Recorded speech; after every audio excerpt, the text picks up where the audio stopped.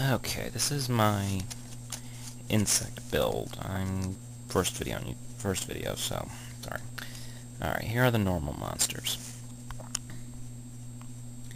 This is your basic insect. Pretty nice little 5/7 just for filler. Killer Needle, 4-star, 12, 10. Wind, insect, just again filler. Something I cannot pronounce. Little 17, 10 beat stick. Neobug, 4-star, 18, 17, pretty well rounded. Again, beat stick. Insect Knight, 4-star, 19, 15, pretty much my big hitter, mostly. Now for effect monsters. Swarm Scarabs. Nasty little card, you flip it down, flip it back up, bam, another monster destroyed. Flip it down again, during the same main phase 2, or just same main phase, and that's the end of it. Swarm of Locusts. Reverse attack and defense, pretty decent, except for spell and trap cards.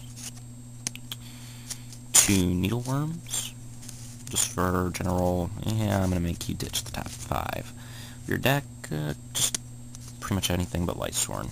Really doesn't benefit from it. 2 8-clawed Scorpions. They come in handy when you're trying to break those nasty little face-down walls you don't want to deal with.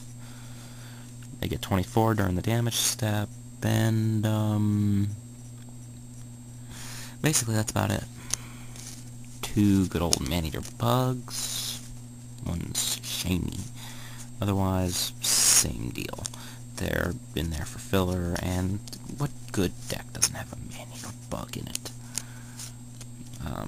Aztecpedia, the Worm Warrior. Remove a card, he comes out. Every time I inflict battle damage, ditch the top card. 19-4, not bad. Saber Beetle. Basically in there just for a good trample, decent 1-sack. Worst case, ditch him for another card. The next card in the deck. 2 Doomdozers. Remove 2 insects from your graveyard from play to get a nasty little 28, 26 beater, and he can again send the top card of your opponent's deck to the graveyard. Yugioh. I'm thinking of putting in a skill drain strategy, but for now he's there for other cards. Mainly just get to the graveyard for Doomdozer or Aztecpedia, or a few other cards. Gigaplant. Now you're probably wondering, why is this in here? It should only work for plants, right? No, it works for insects as well. So, 2 sacks, 1 sack, the Gemini, and I figured I'd give it a shot. And last but certainly not least from monsters, the Wicked Dreadroot. He is in there for all out, just beat down. His 4,000 cannot be specialed, requires 3 tributes. Have the attack and defense of all monsters except this card. Needless to say why. Now we're going to go to my spell cards. After Genocide, or after the battle, whatever you want to call it.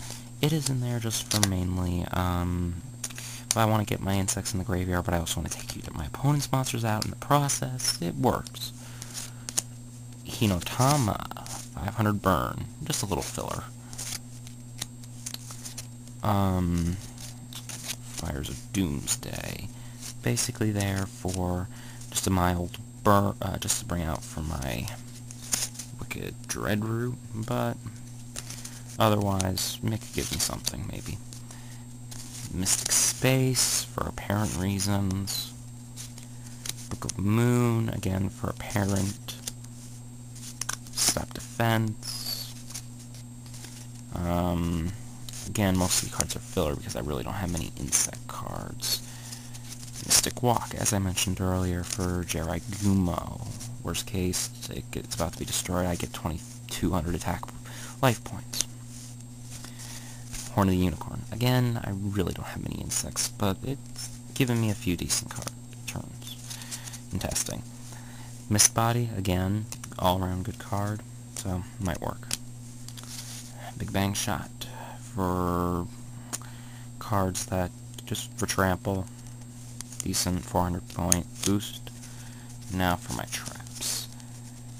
This is where it's very vague. Let's see. 3. Not 1, not 2, but 3. Embodiment of Apophysis. Just for those little... Bam, I got 3 monsters out in 1 turn. Screw the rules, I have money. But they also make great tributes for the Dread Rue and any other tribute monster I need to bring out.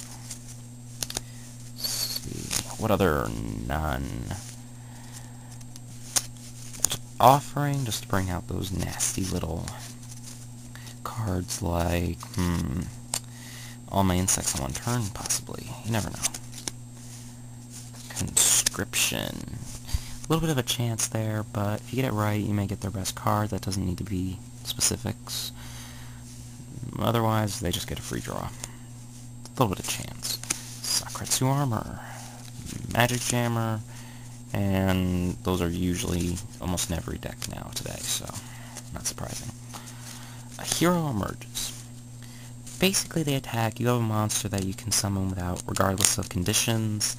It can really put a bind on them. But they have to select. We usually use it with 1 card in hand, so it comes in handy. Trap Hole. Before you all say it, I do not use Bottomless because I use it in another deck. Not this one. This is just fun. So Trap Hole will have to suffice. And last, but certainly not least, Compulsory Evacuation Device. It comes in handy for just about any occasion, except when you're staring down a Cyber Dragon. Then it can be a pain. And that is my insect deck. So, goodbye.